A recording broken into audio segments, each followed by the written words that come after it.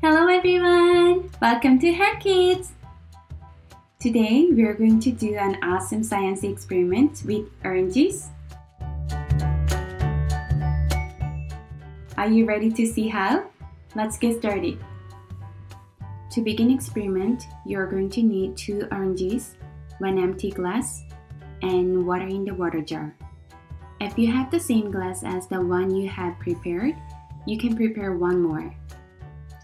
First of all, we need to fill the glass with the water.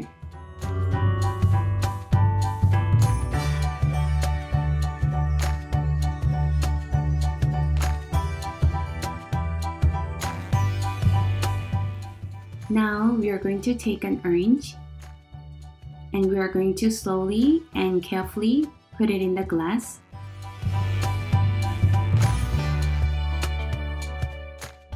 What happens to the orange?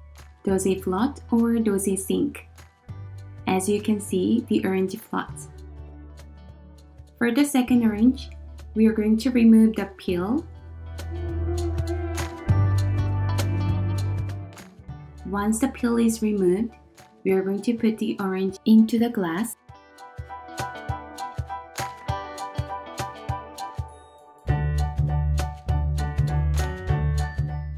What happens to the orange? Does it float or does it sink? As you can see, the orange sinks. An orange with the peel is heavier than orange without the peel. But why does the orange with the peel, the heavier one, float, and orange without the peel, the lighter one, sink? Just pause the video and share your answer with your families or friends.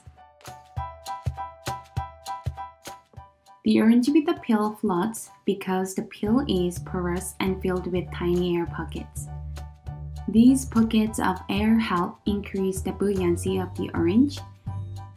This increase in buoyancy helps the orange become less dense than the water.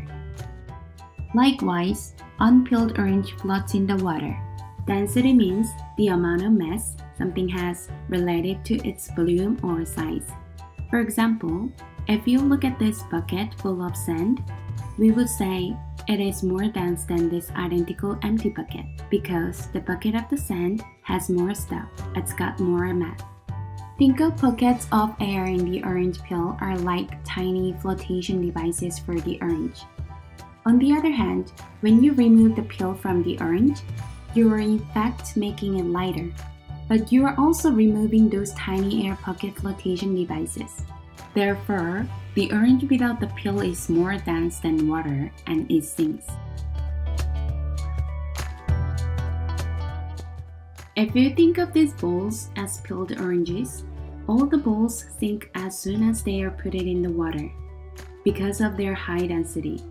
But when you wrap the balls in a bubble wrap,